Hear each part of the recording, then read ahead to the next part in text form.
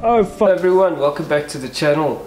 It is the middle of winter in Pretoria, South Africa, and it is about 2.5 degrees out, so excuse me if I'm all wrapped up. Today we're going to be doing something slightly different. I need a spring compressor to remove valve springs and cotters from cylinder heads. I do have one, but it doesn't work so well for some of the cylinder heads that I work on, so I'm going to be making my own out of what I have around here. So let's get to it.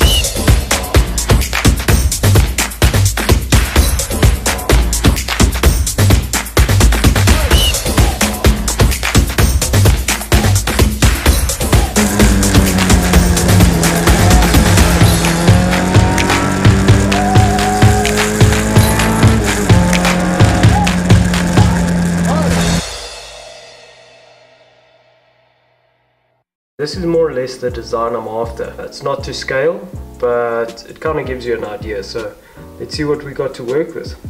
Alright, so I have used this before in combination with this little tool that I modified. But the challenge with that is it doesn't really work so well on these kinds of cylinder heads because the spring is lower than the top of the cylinder head, so it makes it challenging. It's also not a very quick process with this tool, or you do really battle, and it's really fiddly. So what I want to do is I want to create something that's quick, easy, and effective. Obviously it's about efficiency. I want to be able to get through a lot of these valves quite quickly and also safely. When you're returning you're placing the cotters inside the retainer and you allow the spring to seat, you don't want the cotters to be sitting slightly outside of the notch on the valve. You might not pick it up, whatever, but it could cause valve failure. So you want it to be really accurate, quick and efficient. So let's see what we can come up with. Again, like I say, I'm going to use a bunch of stuff that I have lying around. I'm probably going to use this old spark plug tool that I have. I've got a couple of bushes. I have this old piston that I'm going to use. I'm going to use the gudgeon pin. As you can see, it's really worn out. So, and then I have literally a bucket of bolts. So between all of that, I also have quite a bit of this rectangle tube lying around, so I'm going to use that, and obviously some wood to mount the head on. So I've got a design in my head, let's just go with it.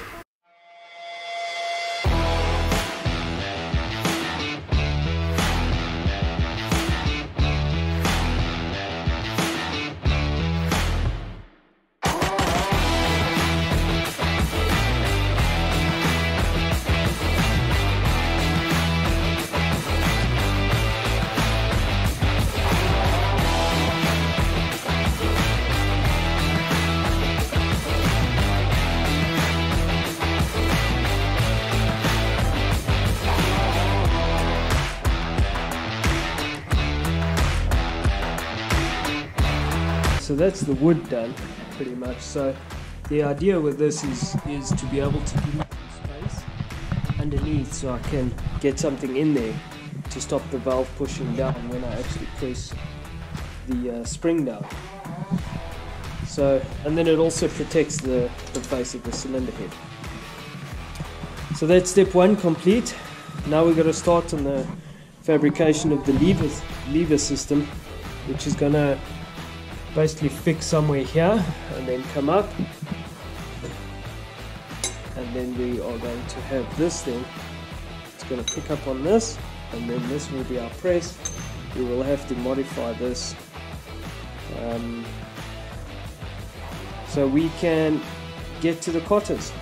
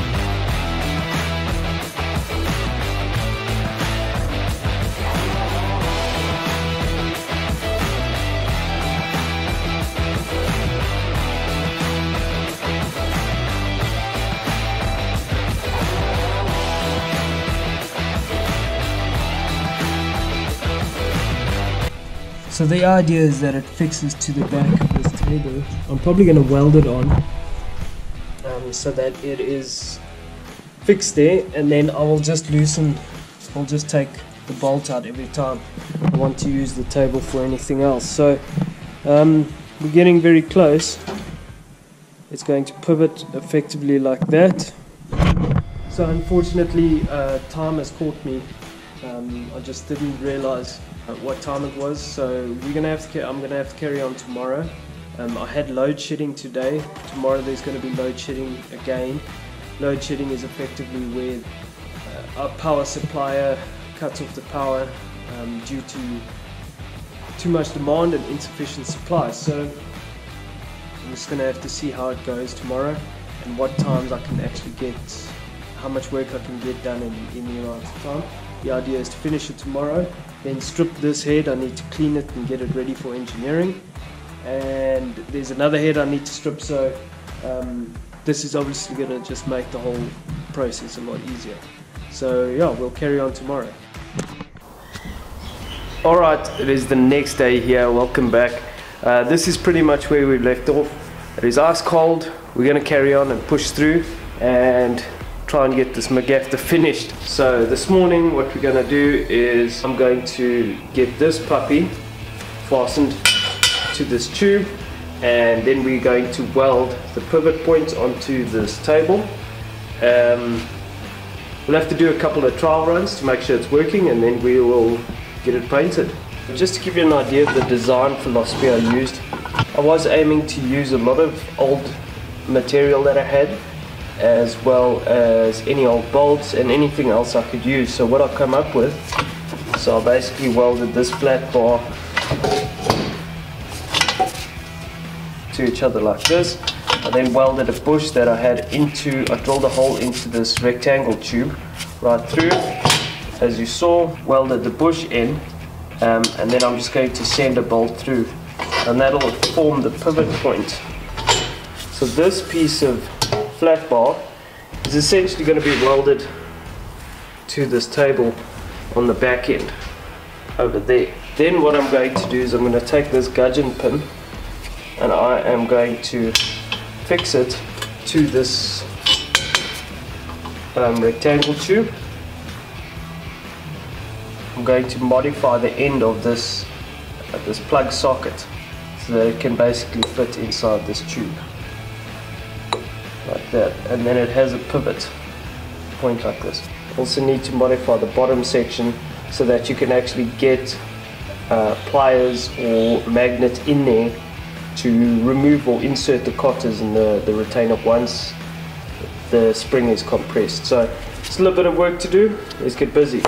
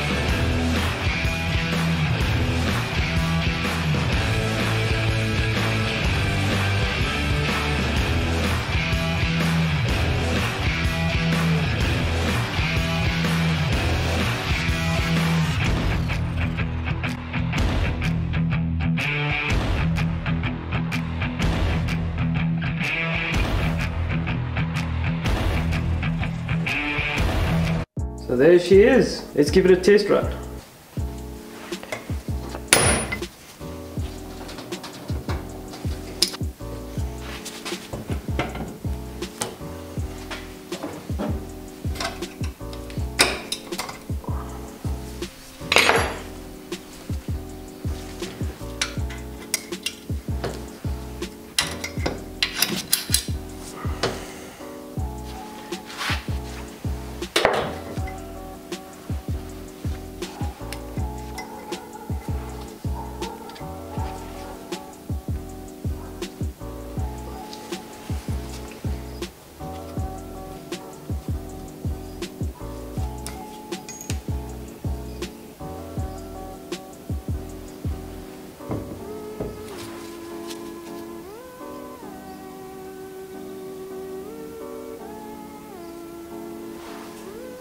Well, there you have it, guys. It is done. It's working. I'm really happy with the result. It works well. It's semi-efficient.